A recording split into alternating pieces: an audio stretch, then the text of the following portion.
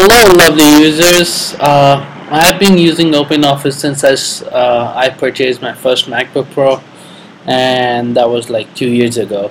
So recently, when I installed Mountain Lion, I faced this issue, which you can see on the screen.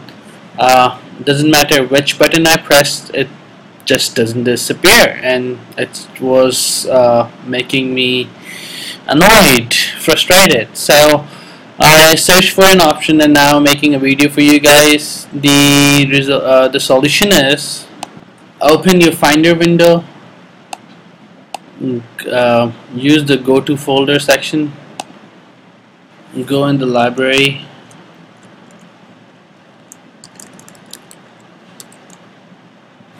once you're here there is this saved application state. Once you're here, just delete this section, this folder.